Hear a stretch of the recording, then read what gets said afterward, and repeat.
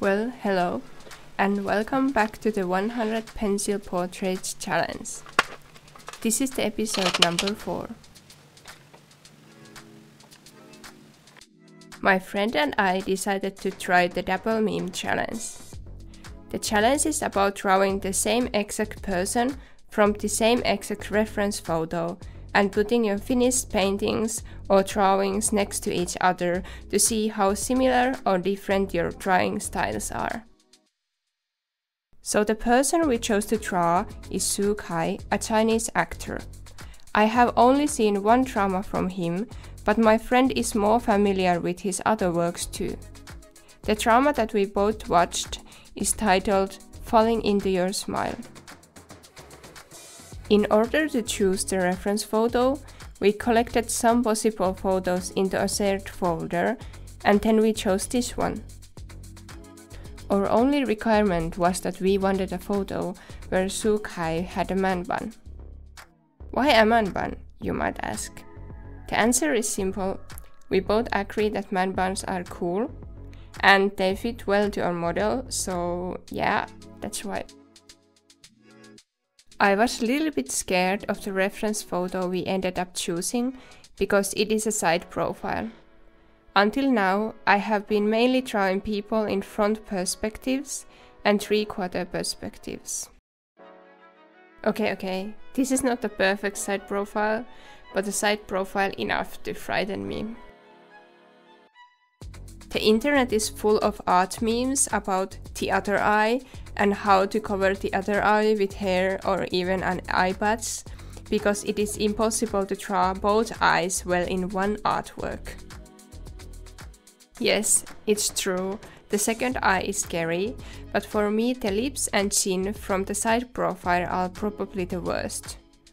Okay, not the worst, because the absolute scariest thing ever is to draw someone smiling with teeth showing.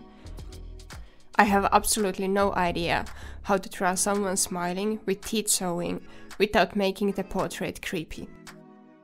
But yeah, chin and lips from the side profile are still scary, and the reason behind that is that they are not in the middle of the face anymore, since you are now drawing the side profile and not the front perspective.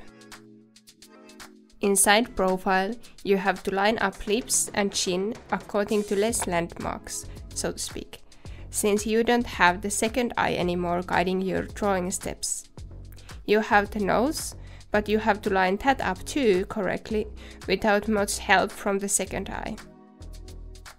Don't get me wrong, front perspectives are also hard and human faces are never completely symmetrical, but at least you have more symmetry to rely on when you wonder the correct coordinates of facial features. Anyway, because I have too little experience with side profiles, and especially my weak spots, aka the chin and the lips, I left them almost last in my drawing process. I figured out that if I get the eyes, nose, forehead, ear and hair in their right places first, it might be easier to draw the chin and lips too. And I feel like it helps. I'm still not completely satisfied with how the lips turned out, but I feel like I will have plenty of opportunities to practice drawing lips during this challenge. So I left the lips like this for this time. By the way, if you draw portraits of humans or animals, do you have any favorite or most hated perspectives? It would be nice to read about your experiences in the comment section below. By the way, I hope you're ready to see the finished portrait because here it is. And since I did this portrait as a double meme challenge with my friend, here are our drawings side by side. Mine is on the left and my friend's is on the right side of the screen. Thank you for watching. Hope to see you in the next video.